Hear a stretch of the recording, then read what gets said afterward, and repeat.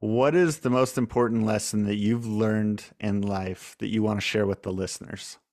I think don't take things for granted.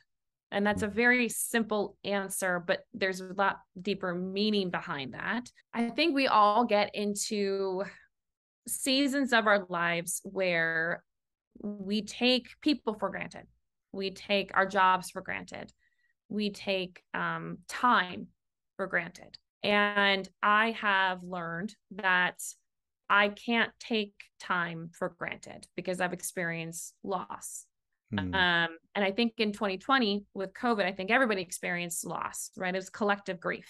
And so but I learned that when I was 16. So I just I don't take things for granted. And I make a point to, if you are in my circle of friends, we are tight and we are close, and I will give everything to that person, and to that relationship. And I think that that's what I do as a mother. I think that's what I do as a wife, and what I do in my practice.